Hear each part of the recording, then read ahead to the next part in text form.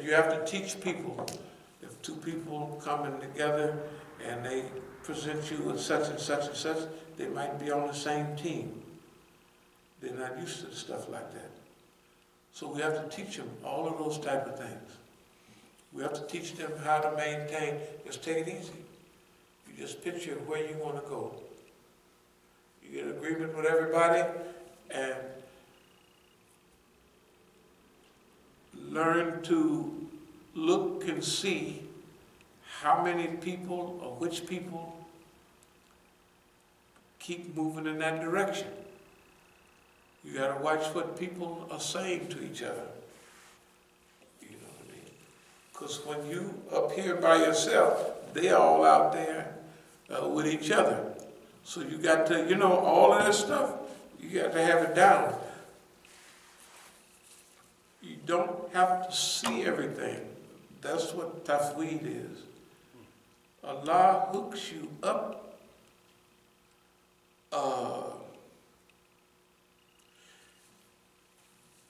I wanted to try to explain it, but it's kind of like this. It's kind of like this. You know, when you read a whole lot of, the whole Quran during Ramadan and stuff like that, how for a few days after Ramadan, it's all right in the front of your head, but you can't keep it all up there. It just drifts back, and then certain ayats as you go along, you're living the Islam. But you can't remember all of that stuff. You know, day to day. Tafweed is when Allah lead and guide you with exactly what you need to get exactly where you're going. Every time, all the time. And Allah will send you off this way and have you switch around, zoom, zoom, zoom, and you going right back that way again. But you didn't plan it like that because it's too complicated. You know what I mean? It's too complicated. Allah will have you saying things to people all the time to get a certain response. And everybody looking at you thinking that you initiating that conversation. Well, you are. But you can be, let's say the best word, you can be guided, that's all. That's what we ask for, right? That's what we be asking for in all our doers. And the last thing I want to say is it actually works. It actually works. That you don't have to know. That's what tafweed is. Tawakkul, basically you make your plans and you trust in Allah. Tafweed is you turn everything over to Allah. I mean, you don't stop planning, you sit here with a whole 10 pages of plans.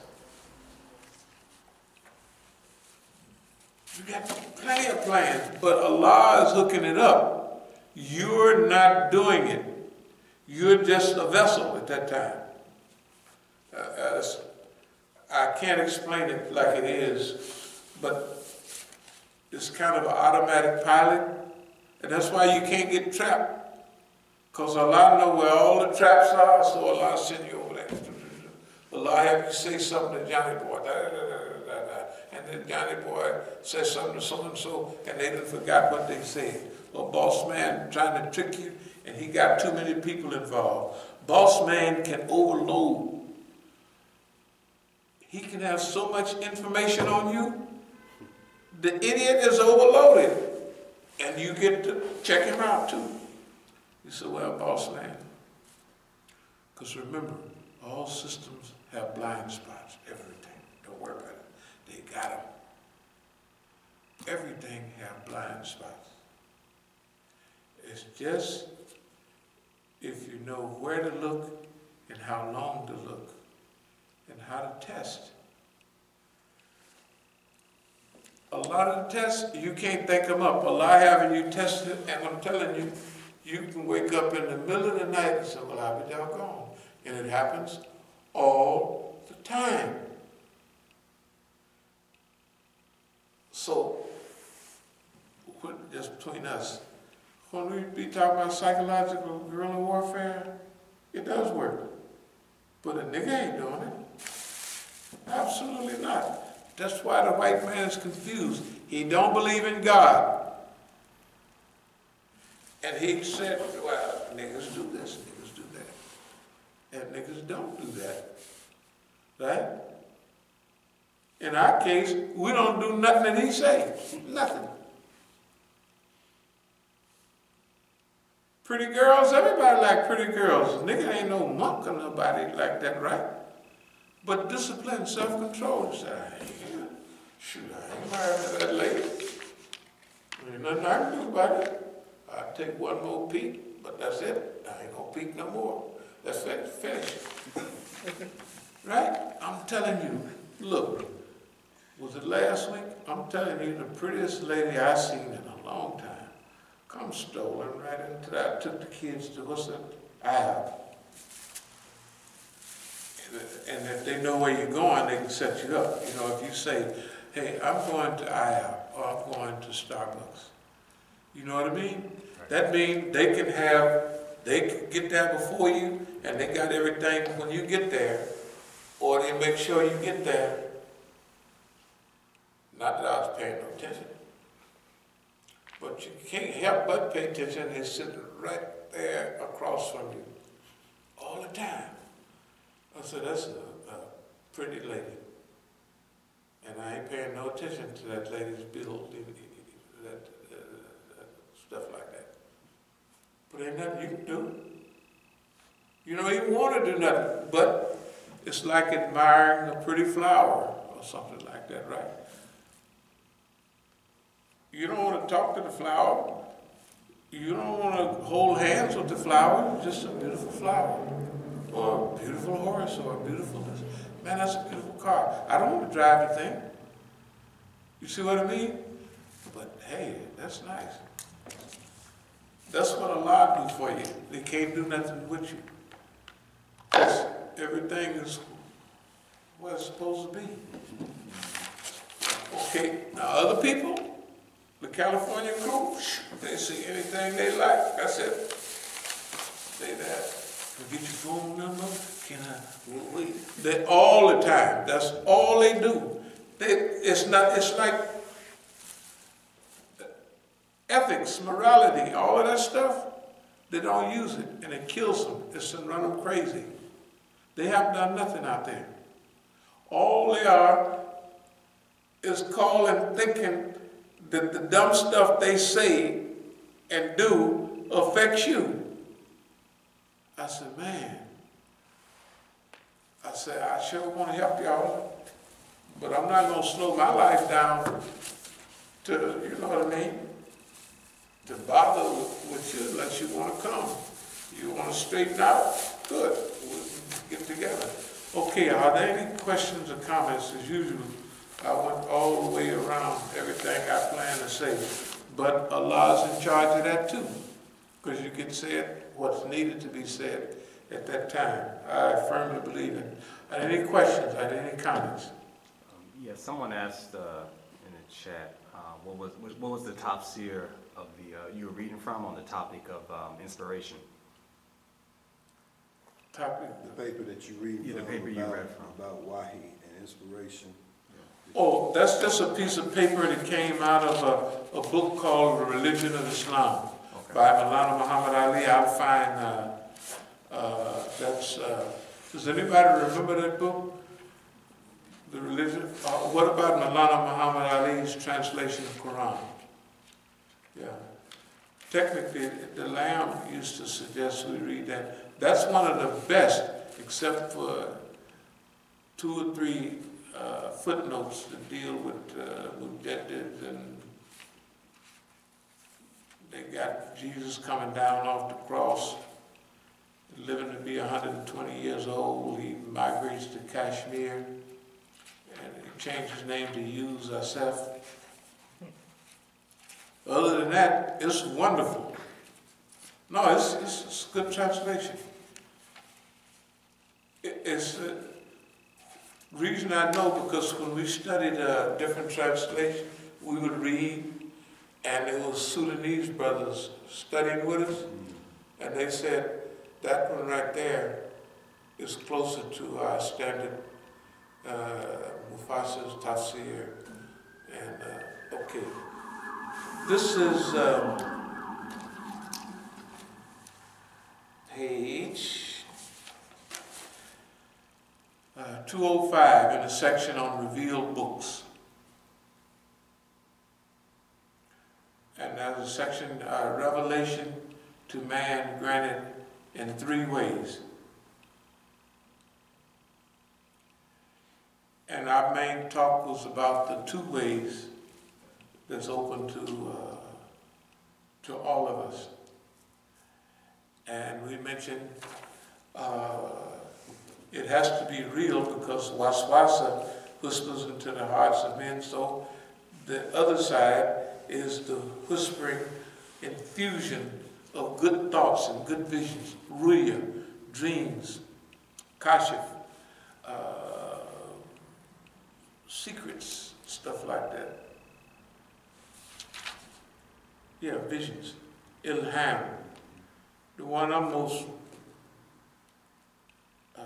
comfortable with is Ilham. Ilham is the second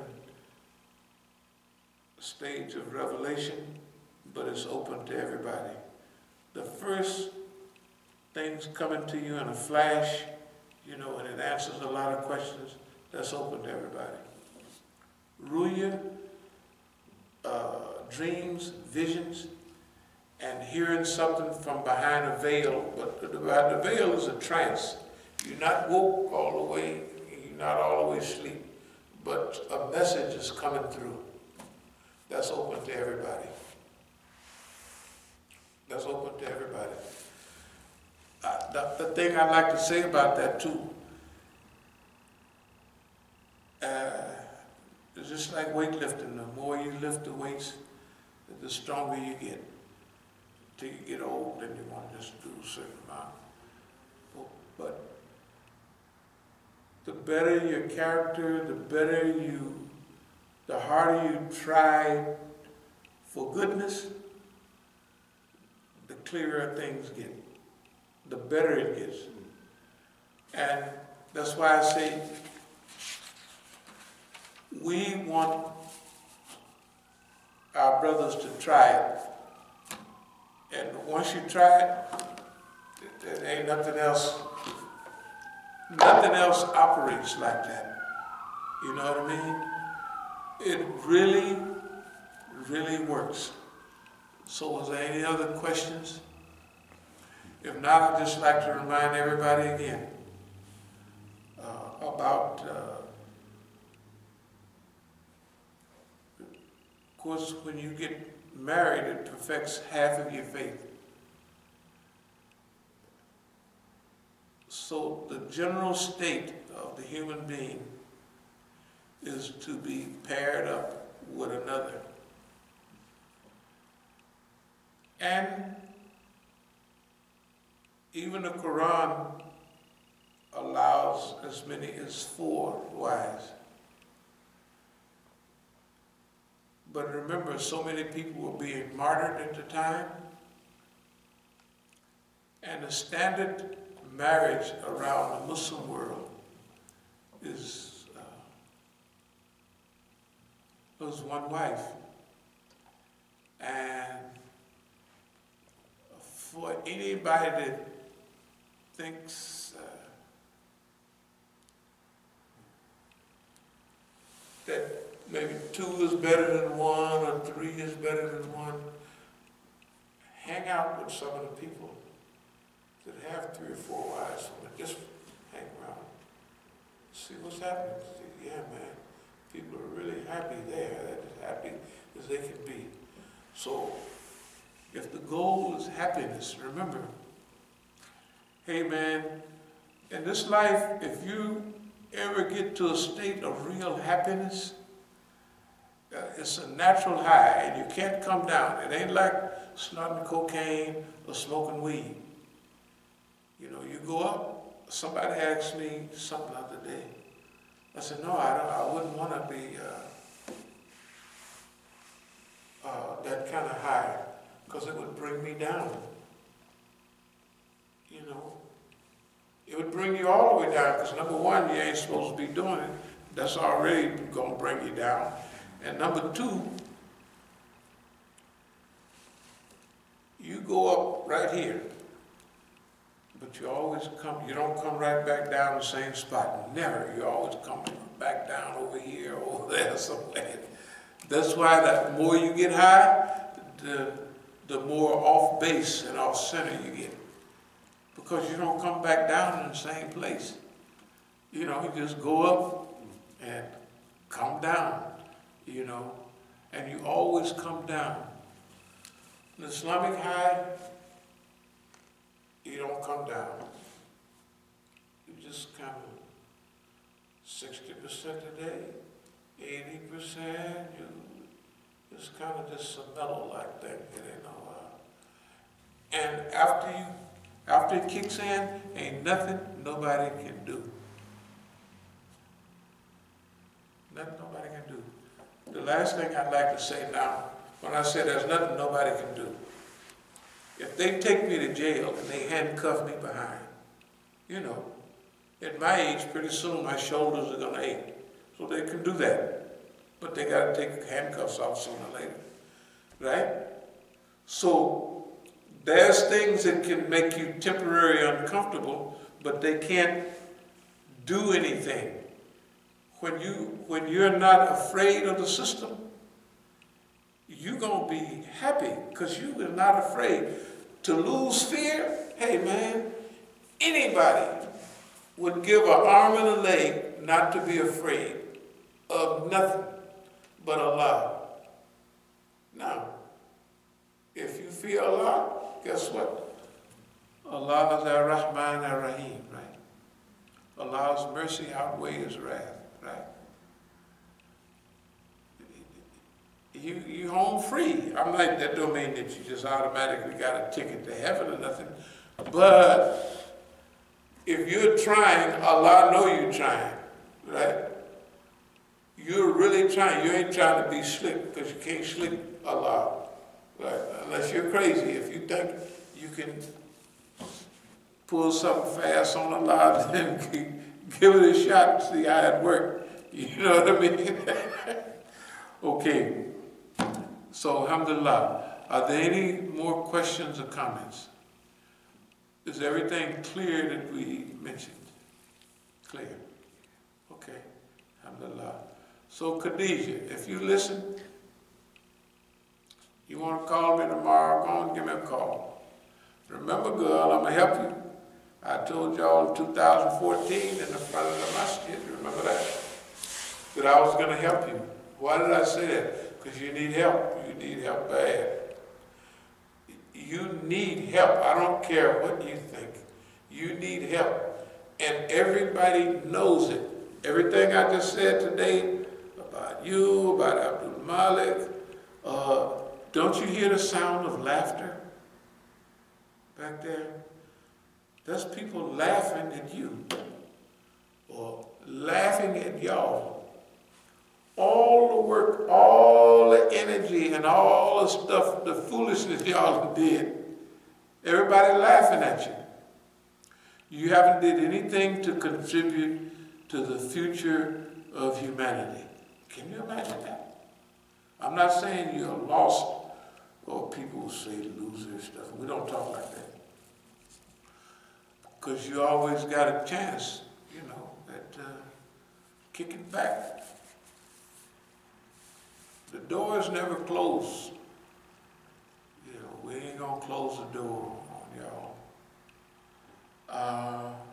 Because Allah didn't close the door on us. Do you know what would happen to us if Allah would have closed the door on us? We'd have died with all the other niggas in 69, 68. like that. We would have never had a chance. Can you imagine? We wouldn't know where Machu Picchu is. We would have never saw the pyramids. We wouldn't know where Musa was, the big waterfall, Lake Victoria. We wouldn't know none of that stuff. We wouldn't know all the people. You know, we would have went away from here without even having a chance. Now, what we're saying is, you just get on board and just try to do right. Just put a list of rights and wrongs and try to do as much right as you can. It'll be hard at first, as much as y'all been messing up, but you know, you can change your habits. From bad habits to good habits. Let's call it positive addiction. Positive addiction. You're addicted to good things. Running, lifting weights, reading and studying. You know, you can get right. You get addicted to good things. It's called positive addiction. Now y'all are addicted to foolishness. And, you know, you've been acting maybe damn fools. You've been acting fools. That's what you've been doing now. You have to look in the mirror and face the facts. Just look in there and say, yes, I've been a fool. That's what we did long time ago. Said, boy, this ain't no fun. But I've been a fool. And then you start making improvements, a little bit at a time. And pretty soon, Allah hooks you up. So thank y'all very much. As-Salamu Alaikum wa Rahmatullahi wa Barakatuh.